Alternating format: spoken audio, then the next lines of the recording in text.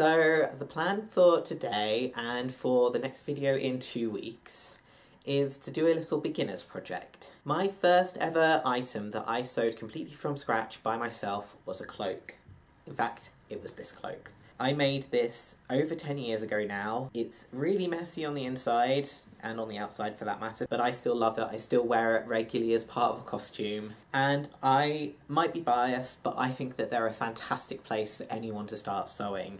So to that end, I've got 2 designs for cloaks, and I really hope that they can inspire you to start on a sewing journey. So the cloak that I'm making this week is a semicircle cloak that has been worn historically through many periods, and you can adjust the material or the hood of it to make it look more historical or less historical.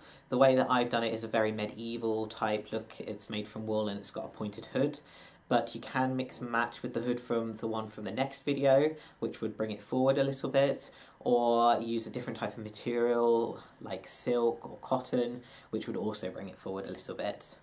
It does take quite a lot of material, so it is more on the expensive side.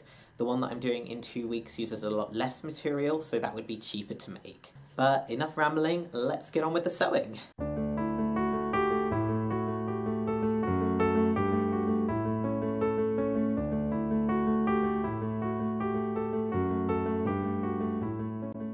So the first step is to measure out a rectangle that when folded in half forms 2 squares. The length of these squares need to be the length of your cloak. I'm going selvage to selvage, or edge to edge, which is 150 centimetres, so my rectangle was 3 metres, folded in half to make 2 squares of 150 centimetres by 150 centimetres. Rather than getting out my tape measure, I found the right length by pulling one corner up to the selvage and using that to mark the midpoint of my rectangle. With the fabric folded over on the midpoint of the rectangle, you need to make a compass to measure out the semicircle for the body of the cloak. Pin a piece of string to one corner, and to the other side, lining up with the far edge, tie either a chalk pencil or a chalk wheel. I don't recommend one of the tailor's chalk triangles, just because they're fairly difficult to tie down. You might also need to weigh down the pinned edge of the fabric to stop it from lifting. In this case, put something heavy right on the corner to disrupt the string as little as possible. I just grabbed our box of potatoes from the kitchen, but a heavy book would probably work pretty well as well.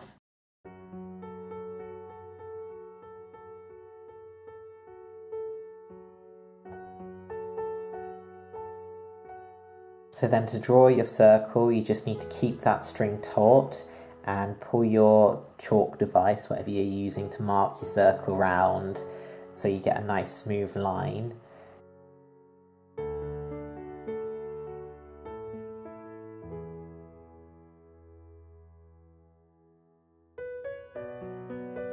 And then it's just onto the snippy time. So grab your scissors, cut that out, nice and simple. Keep to one side the piece that's come off the cut edge, that's got that curve on, because we'll want that later to make a hood.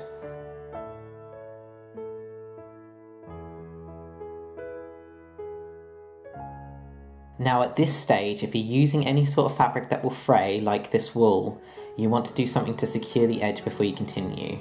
Because the edge is cut on the bias, that is on a diagonal across the weave, you should hang this before you finish the edge properly, but I knew I wouldn't have time to do so, so at this stage I put my hem in place. If you do have time, then using a zigzag stitch along the edge, or serging if you have a serger available, will work perfectly well. Instead, I went ahead with a double fold hem, so here I'm folding the raw edge over once, and then once again to hide that raw edge inside the folds.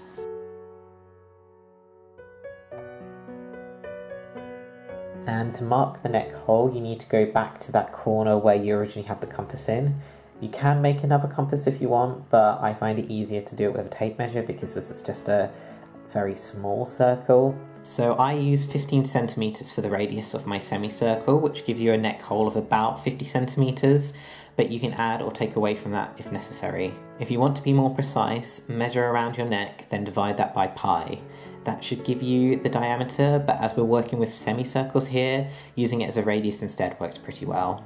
And when you're happy with your semicircle, then just snippy that again. And then it's back to the hood.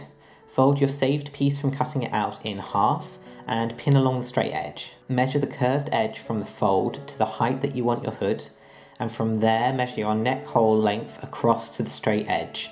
So I measured 40 centimeters down the curved edge and across 15 centimeters, and then cut it off with a little bit of excess. With that done, we also need to secure the neck hole that we cut, so I've just chucked that under the machine on a zigzag stitch.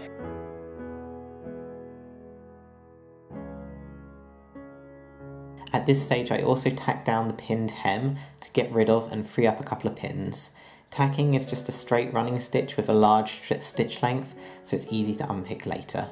You can't see it particularly well here, but you might notice later I'm using a different type of pin than normal for this project. This wool is so thick and the weave is so loose that I needed to use long, large headed pins that I usually use for wigs, so that's something to bear in mind if you're gathering materials for this project.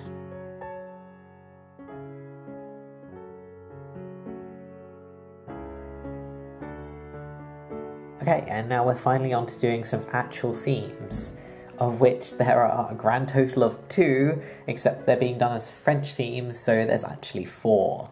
So this first seam is sewing along that straight edge of the hood, just all the way down on a running stitch. Because it's a French seam, it needs to be wrong side to wrong side, so the seam is visible from the fashion side of the fabric. In this case, my fabric didn't have a right side or a wrong side, so I just decided which was the right side and the wrong side to begin with and stuck to that way round the whole way through. The next step is to press it, because you always press your seams. It's a lesson that I learned very late on in sewing, and I really want to impress how important it is and what a big difference it makes, I promise. If you're ironing wool, make sure you check what temperature you can have your iron on before you start pressing. I will show an example of this in the next video.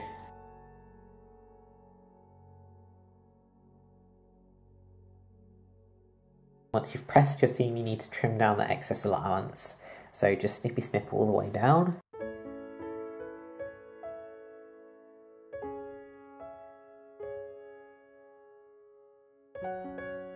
And then flip it around so it's wrong side to wrong side. This is the way that you normally would sew a seam. Pin that in place and then just chuck it through the sewing machine again.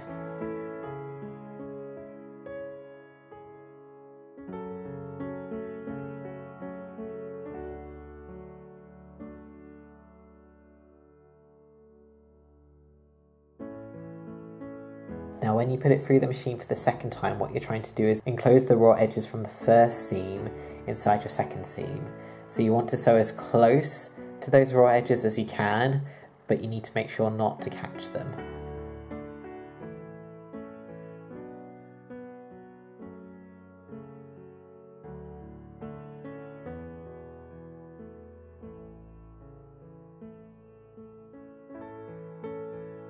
And once you've sewn your seam the second time, then that needs to be pressed again, so it's back to the ironing board. You can see on the side of the ironing board here a little bamboo tool next to my scissors. That's what I use to turning out points. It's specifically designed for that. If you don't have that, a pencil can do. Obviously be careful with it, you don't want to push it through your fabric by accident, and try and make sure it's not something that's going to leave a mark on your fabric. So if you're using white fabric, then be careful about that.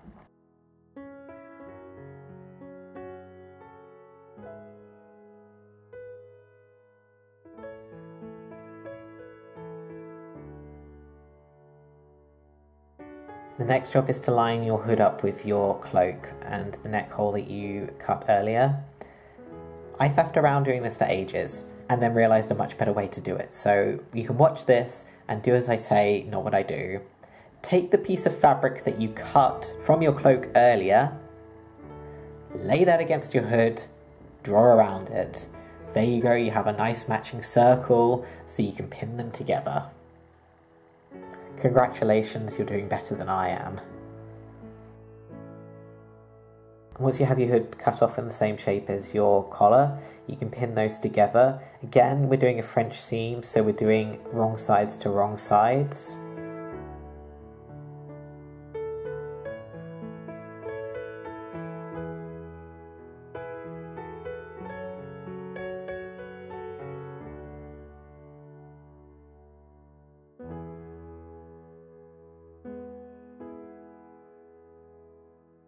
And back to the sewing machine with a nice running stitch to hold those two together.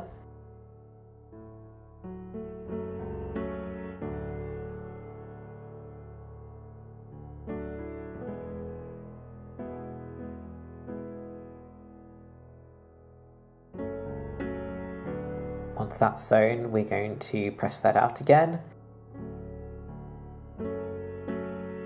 trim the excess again,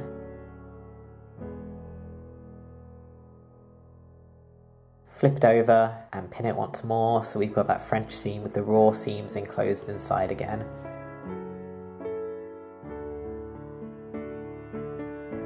And then for me, this was the final seam on the machine, just finishing off that French seam with another running stitch.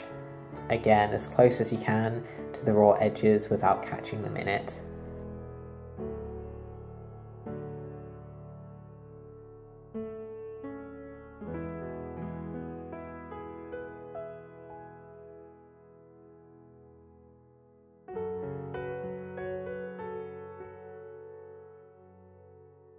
And once that's done, you're onto the eternal hemming. Now, if you're doing this properly, what you should do at this stage is find something to hang your cloak on and leave it there forever. Or at least for a couple of days until anything that's going to stretch out has stretched out. And then you can check the edges, make sure it's still a nice circle, cut off anything that's stretched out, and then fold your hem over as I did earlier. So fold it over once and then fold it over again. You can also include the hood in that now, so it's hemmed all the way around the whole piece. This is going to take you a while, trust me. So once again, I tacked mine down. If you're going to do your hem by machine, then what you need to do is a running stitch as close to the edge of the hem as you can. This will take you a while, but significantly less time than it will do by hand. I'm an idiot who did it by hand. I say that, but it looks incredible by hand. That's the reason you do it by hand. That makes the hem basically invisible from the outside on this fabric anyway. So it is definitely worth doing by hand. You just will be there for a while. Now to do the corners, I do my fake metering. There is another way to do this, but this is the way that I do it. I cut off the corner and then fold that cut edge up and then turn the edges over and they meet up nicely in the middle.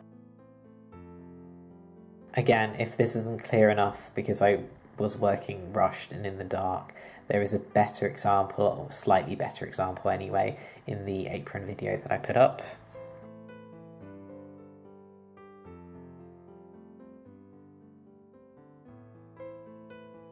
And then finishing the hem. So for this, the best stitch to use is a whip stitch. So what you're trying to do is catch as little of the material that will show on the outside as possible and then anchoring it on the hem. So in this case, I'm catching one thread from the main fabric and then popping it through the edge of the hem. And you just need to continue that all the way around. This took me about 12 hours by hand.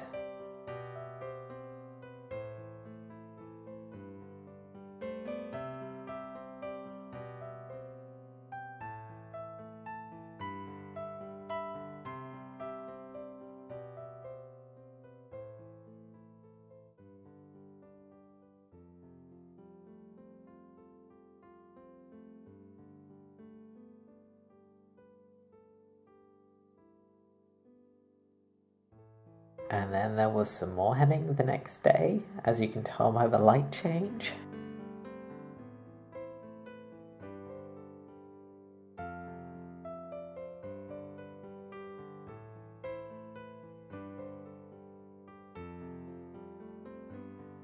And some more hemming. But I was getting somewhere at this stage.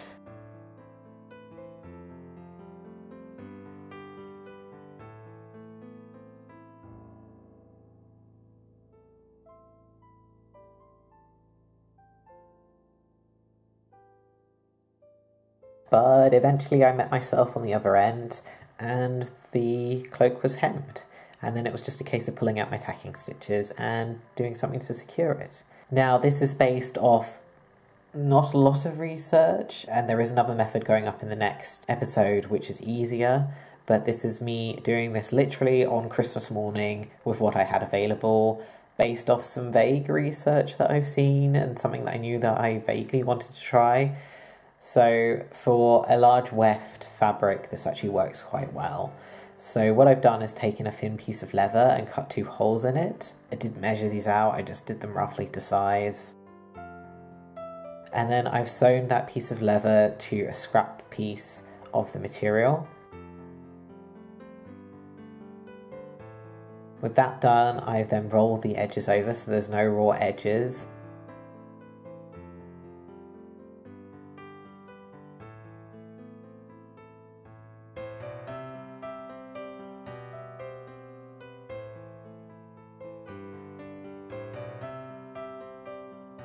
Then sewn that down to the inside of the cloak so that the leather is in between the two pieces of wool and not visible. The reason I used the leather is because I wanted something that wouldn't tear, that would hold the weight.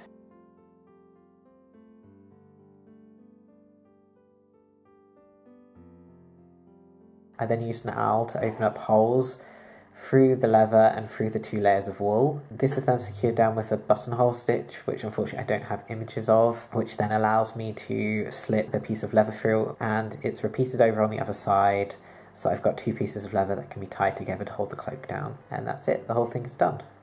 So despite the insane rush on the end of this project, I'm so happy with how this came out. I kind of wish I could have kept it for myself. I just love swishing around with it, as you can see. My brother-in-law was really happy with it. He immediately put it on and started swishing around in it as well. So it's not just me who loves to swish around in them.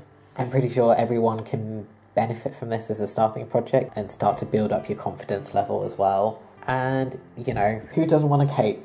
Who doesn't want a cloak? Everyone wants a cloak.